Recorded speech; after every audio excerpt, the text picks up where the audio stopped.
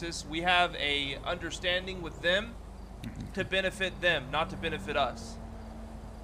And I can tell you this right now, if they're going to want to come out, start swinging their dicks around, I promise you mine's bigger. So if they want to come and do this dumb shit, and they start doing dumb shit, we're going to start escalating, and I'm going to put a fucking AK in every single one of your hands. And I fucking mean that. So, with that being said, as of now, drive normally, but if they do some dumb shit and they want blood, we'll fucking give it to them.